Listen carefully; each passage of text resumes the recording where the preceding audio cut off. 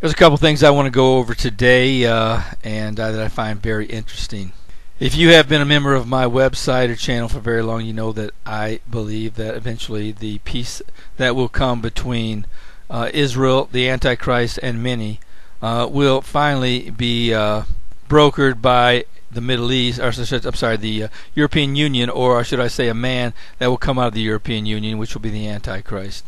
I believe that in time that the United States will finally just simply give up on the Middle East and will walk away from the peace deal. And I think that's where the European Union will finally step in. I think it probably won't take place until after the rapture, but it's going to happen. As we know, in Daniel 9:25 through 27, the Bible says that the peace will be from the people that destroyed Jerusalem, which were the Romans. So there are some who believe that that could very well be the Arab side of the Roman Empire, but I just read an interesting piece by Dr. David Reagan and at his website.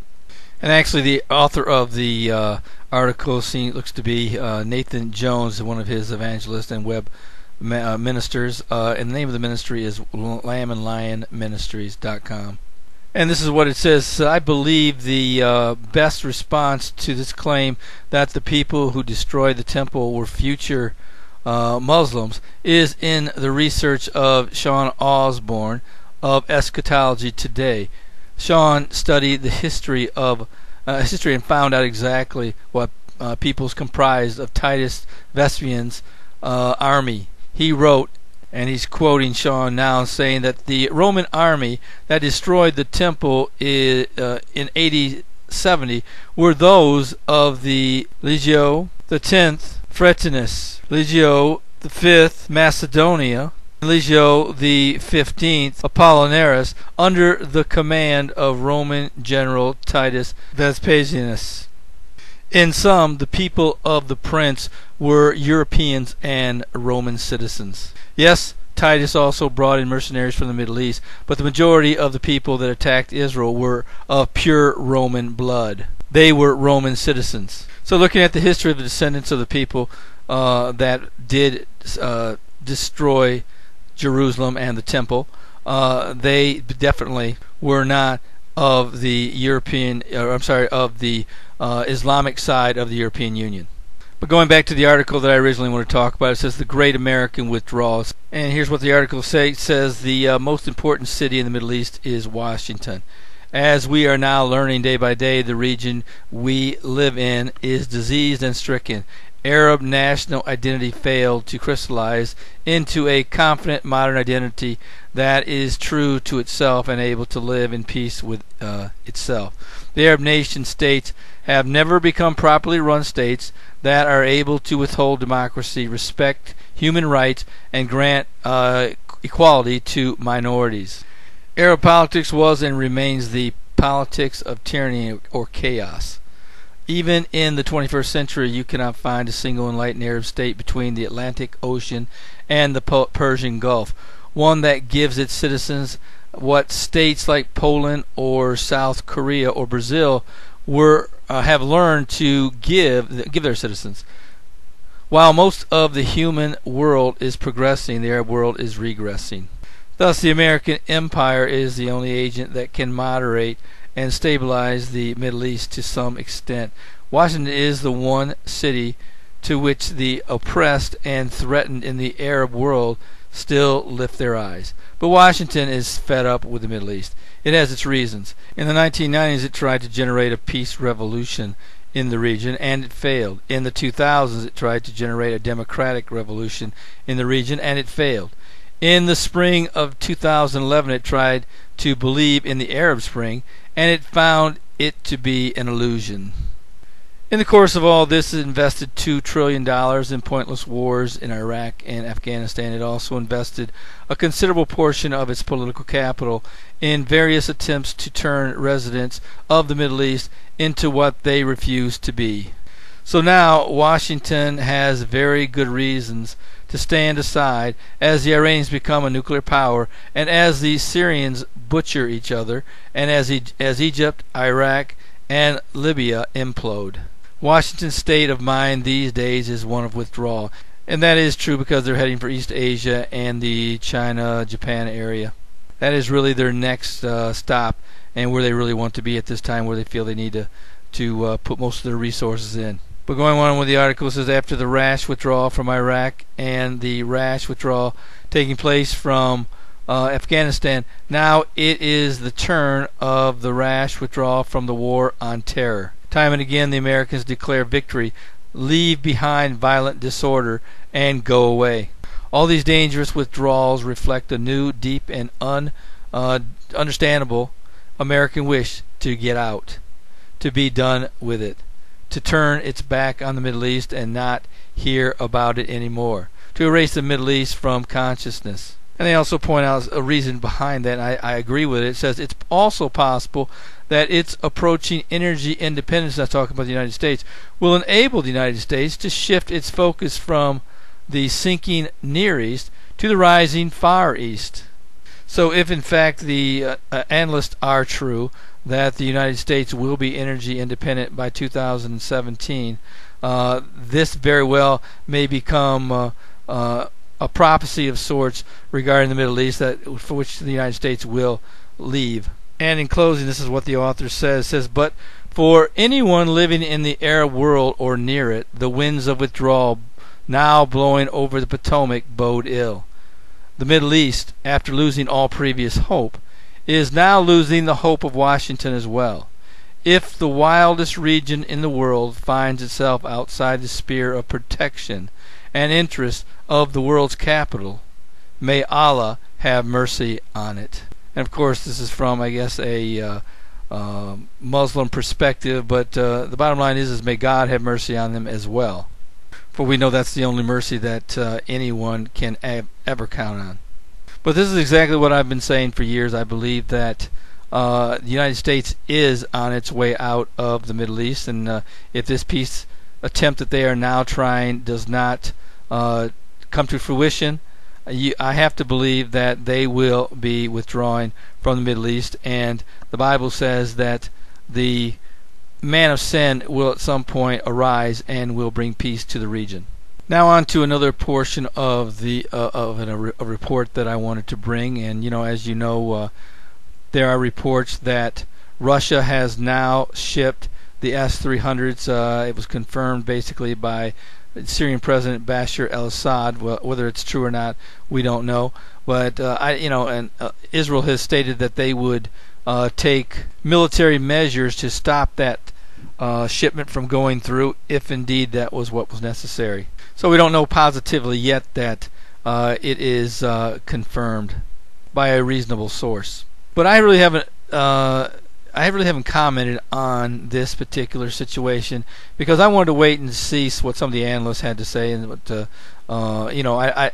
you can read some of the different magazines or some of the different websites, but the bottom line is everybody's jumping on the war wagon or whatever the case may be because Syria is getting these, could possibly get these S-300s. I simply don't just jump onto a bandwagon just because it's there. I need to know what the implications of this really are, not according to some newspaper who's trying to sell not trying to sell subscriptions or whatever the case may be. So I waited to see if Stratford was going to go ahead and do a report on this, and sure enough they have. And the name of their article is Syria Misplaced Concern Over Possible Russian Missile Shipments. And this is what the article says: is reports that Russia has delivered S-300 air defense missile batteries to Syria have yet to be confirmed. But even if the reports are true, the missiles would have a fairly negligible impact beyond deterring possible military intervention in the future.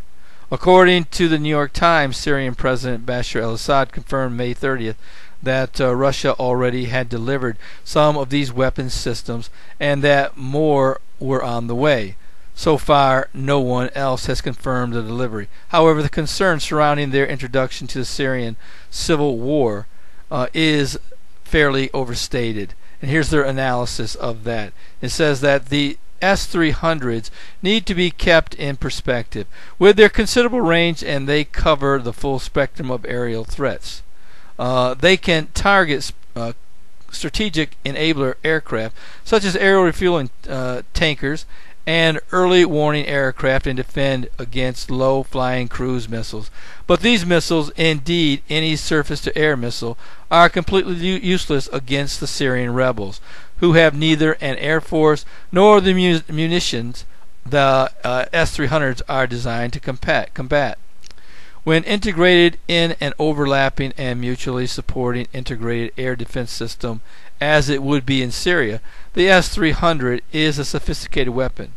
Typically, it operates in concert with several other surface-to-air missiles, short-range but versatile point defense systems, such as the Panzer S-1, which Syria operates, and the Tor missile system, work to shield the S-300 from enemy anti-radiation missiles and other threats. However, the S-300 are vulnerable to attacking when they are deployed outside larger missile defense networks. For this reason, the batteries will be of little use to non-state actors such as Hezbollah and jihadists. Technically, missiles are mobile, but in reality the batteries are not very maneuverable and are highly conspicuous. Moreover, their radar emissions keep them easy to detect. Non-state actors would be better served using other low-tech surface-to-air missiles such as the 9K-33 AZA and the 9K-35 Strela 10.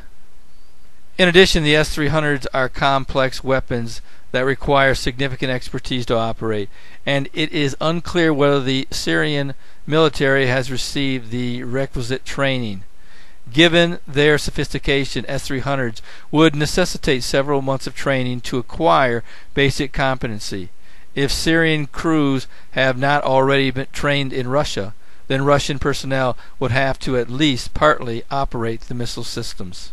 While the S-300s are worthless in the fight against Syrian rebels, they are nonetheless useful for other reasons, namely discouraging any military intervention.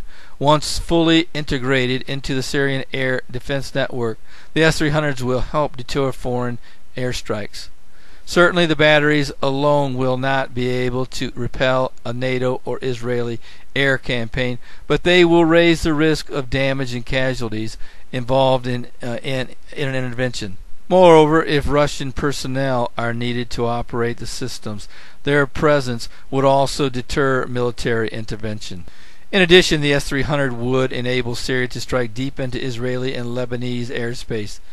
This would threaten a key aspect of Israel's military dominance of Syria. Israel has long been concerned with the presence of S-300s in the region, so it comes as no surprise that Israeli Defense Minister Yalon warned of an Israeli response in the event Syria acquired the missiles. Yalon also said the delivery had not yet been made. Diplomatic efforts are expected to continue in hopes of convincing Russia to halt the delivery. If these efforts fail, Israel has several options to disable the systems, including standoff cruise missile strikes and AGM-78s, or possibly in the future the AGM-88 and anti-radiation missiles. If confirmed, the delivery of the S-300s will damage Israeli-Russian relations. Now, what Russia's defense is that they basically were just fulfilling a contractual agreement that they made long before the revolution, or should I say the Civil War, took place. So it predated the Civil War. And getting back to the article, it says, however, the timing of the alleged delivery sends a political message. Russia is unhappy with the European Union for lifting its weapons embargo to Syria, and it is unhappy with the United States for refusing to strike a larger bargain to work with Russia on the Syrian issue.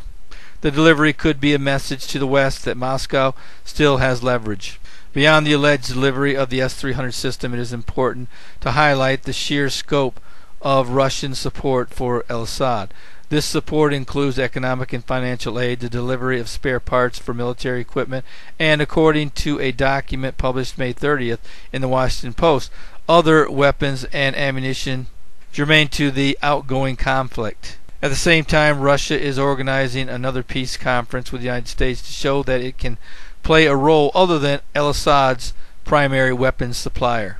Absent a fundamental understanding with the United States on more strategic issues, Russia's core interest is to sustain Al-Assad and prolong the conflict. For now, it is abundantly clear that Moscow is not ready to sacrifice its influence of Damascus. And truthfully speaking, it's in Israel's best interest, and they know this, and I've read it in many different intelligence reports, that this conflict go on as long as possible, because truthfully speaking, the rebels nor the regime are Israel's friend.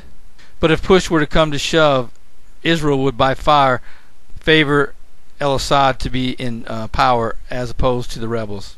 Because as I've said many times, Al-Assad knows exactly where he stands. He can't defeat Israel, and he certainly can't do it. I hear a lot of reports saying that Al-Assad says that once this rebel force is crushed, that there's going to be a war with Israel. That I can't believe that in a million years that's going to happen. If Syria thought they were weak before this war started, they're going to be extremely weakened once it's over. They will be in absolutely no shape to be fighting against a powerhouse like Israel.